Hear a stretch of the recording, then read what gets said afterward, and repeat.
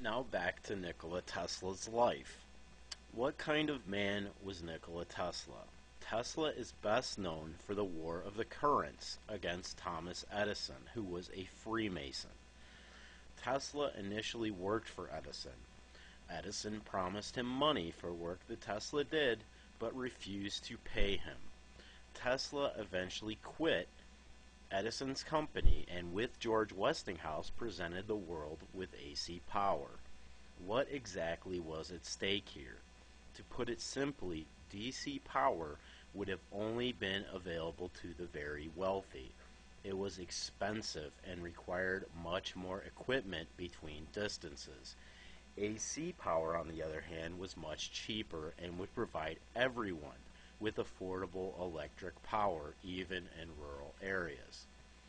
Thomas Edison went on a smear campaign of Tesla and AC power, saying that it was dangerous. He tried to prove this to people by electrocuting live animals, including elephants, in front of audiences. Westinghouse was going bankrupt trying to fight this propaganda, but the company was saved by Tesla. He tore up his royalty contract with George Westinghouse in order to save the company from bankruptcy and the alternating current system from destruction. Tesla stood to lose over $12 million in royalty payments. Now, which of these scientists sounds like a madman to you? Now, Tesla experienced a lot of odd, bad luck in his life. His lab burned down to the ground, for which he had no insurance. He was wrongly cheated out of patents, like the radio, which were only restored to him after his death. The man who invented the modern world and created all his inventions to help his fellow man somehow died with no money and is remembered as a madman, if he is remembered at all. His dream was wireless free energy for the entire world, and by all accounts it worked, but his funding was pulled by J.P. Morgan, and all other bankers also refused to loan him money.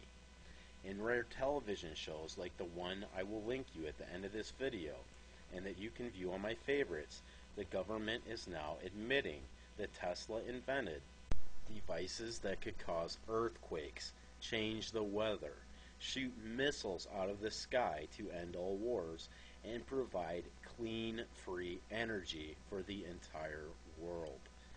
Tesla was a brilliant man and said of other scientists, "The present is theirs, the future is mine." For all his brilliance, what Tesla could not foresee is that the devices he intended to stop war with and help mankind would be used for the exact opposite purposes. Perhaps he hoped that we were better than that.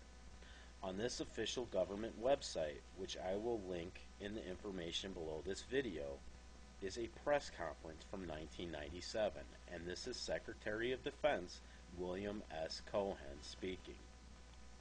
Cohen answers the press saying, and I quote, "Others are engaging even in an echo type of terrorism whereby they can alter the climate, set off earthquakes, volcanoes, remotely through the use of electromagnetic waves. So there are plenty of ingenious minds out there that are at work finding ways in which they can wreak terror upon the nations. It's real, and that's the reason why we have to intensify our efforts, and that's why it's so important." End quote. Now, who is the only country with a device like this that confiscated Tesla's research? That would be us. It is called HARP. Tesla was not a madman. He was simply someone who went as far as you can go with real science. He was abhorred at the idea that his inventions might be used to hurt his fellow man. He gave up money and fame to stand for what he believed in. He turned down the Nobel Prize because they planned to award both him and Edison. Can you blame him? Tesla hated war, while Einstein fully supported certain wars and was a strong supporter of Zionism. Tesla was brilliant, and he simply invented the modern world. Einstein invented nothing of any benefit to man. Tesla called Einstein a fool. Einstein eventually agreed with him. The world has followed Einstein. Do you see a problem with this? At least Einstein could admit that he may be wrong and that he was not dealing with absolutes, which shows that he is a lot smarter than today's scientists. Why is modern science, which condemns religion as relying on faith, based on theories that require just as much faith or more as religion, while providing none of the other important answers, like why am I here, or where will I go when I die? Why is science as rigid and dogmatic as religion when it condemns religion for being the same? Why doesn't everyone know who Nikola Tesla is when you turn on a television, get a weather report, listen to the radio, talk on the cell phone, start your car? Tesla's inventions are there, staring back at you. Who was the smartest man of the modern world? Nikola Tesla, and he believed in God's firmament, the ether spoken of in Genesis. Maybe you should look into it as well. Tesla once said, "The gift of mental power comes from God, divine being, and if we concentrate our minds on that truth, we become in tune with His great power. My mother had taught me to seek all the truth in the Bible."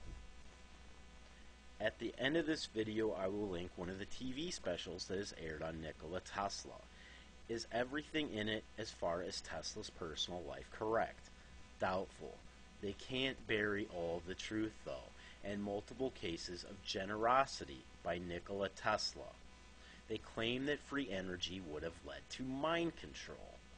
Just like Edison said that AC power was dangerous, they claim that Tesla himself canceled the Wardenclyffe project, which is a bold-faced lie.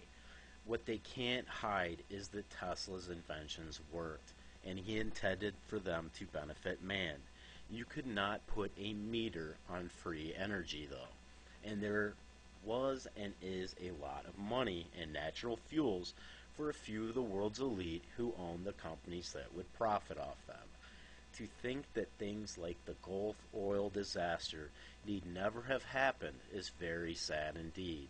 To think that the entire world thinks that Einstein and his disciples have it all figured out is even sadder. A patent clerk who invented nothing against a man who invented modern technology and gave credit to God. We chose the patent clerk whose theories have gone a long way in undermining God. All the while, Einstein kept occult Kabbalah literature on his work desk and practiced alchemy, and the scientists who scoff at God work with technology that Tesla invented. Sad, very sad indeed. Where others claim to invent, Tesla would say he discovered things that were already there. What really is mathematics? It is the attempt to explain universal laws that are already there. Mathematical laws were there before we discovered them. No one discovered more things than Nikola Tesla. Could it be because Tesla knew something that the majority of those who call themselves scientists today did not? It is time you questioned everything. While the truth might be hard to find nowadays, it is well worth the effort. Will you ever figure everything out? Probably not. I know my simple mind has not. But you will have enough information to make a choice and support an educated decision. Why is all this information coming out now? To me, it is very simple. It was promised to us. Matthew 10:26 says, "So do not be afraid of them. There is nothing concealed that will not be disclosed, or hidden that will not be made known.